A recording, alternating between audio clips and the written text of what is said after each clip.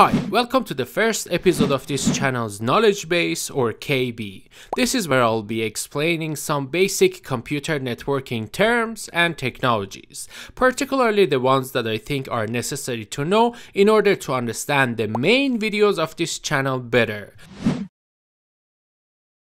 So basically here we're gonna have short, simple and beginner level videos for those who might need a little bit more clarification about some networking terminologies when they watch the main videos of this channel. Now without further ado, let's begin our very first episode. We're gonna start off the KB series by talking about the network equipment that we can usually find at home. We're gonna see what they do and how they're similar or different from each other. In the first episode, let's talk a little bit about modems.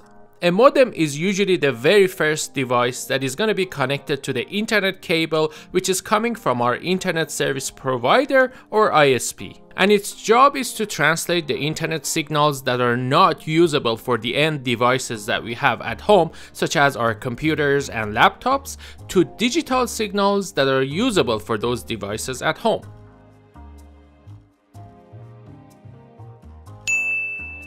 So on the modem there are two major ports. One of them is to connect to the ISP.